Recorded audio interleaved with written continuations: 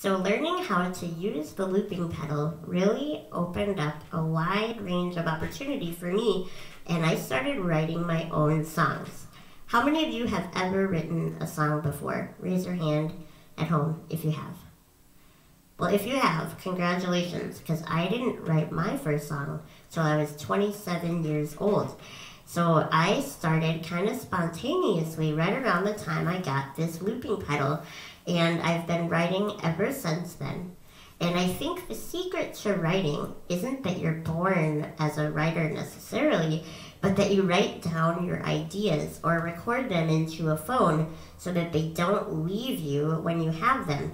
Has anybody ever thought of a really cool idea and then forgot to write it down or tell someone, and later you tried to remember what it was and you couldn't? That's happened with me with songs before. So every time I have an idea, even if it's just teeny, I sing it into my phone or I write it down somewhere so that I don't forget it and I can come back to it later. I think everyone can be a songwriter because we all have creativity inside of us. We just need to trust that it's worth writing it down and coming back to it later if we want to keep working on it. So I encourage you to try to write some of your own songs, and you might not have to even show them to anyone, but it's just a fun way to express yourself. So this song that we're gonna do now is one of the first songs that I ever wrote, and it's actually a sing-along. So I'm gonna need your help at home to do this song. You can get your whole family involved, or you can just sing with me at your house by yourself. So what's gonna happen is I'm gonna set up the loop on this violin and the looping pedal, and then we're gonna come in together and we're gonna sing this line twice. We're gonna sing, "Bird, why do you sing? Fate has clipped your wings." So the words are, bird, why do you sing? Fate has clipped your wings. So why don't we practice it together a couple times? So let's try it together. Bird, why do you sing? Fate has clipped your wings. Good job. Were you trying it at home? Let's try it one more time just to make sure you've got it down. Bird, why do you sing? Fate has clipped your wings. I wrote this song about not being able to walk and using a wheelchair, and feeling that even if my body sometimes doesn't feel free, that my spirit is always free. And I think Birdsong is probably a good song for right now, because even though we're stuck at home, our spirits are always free. And so what is going to happen when we do this song together, I'm going to set up the loop, we're going to sing it together twice, and you are just going to keep singing that same line again and again and again, like you are almost on a loop. And we'll end the song together. So I'm going to get the loop set up, and then when I start singing, you start singing with me and keep going, okay? Here we go. This is called Birdsong.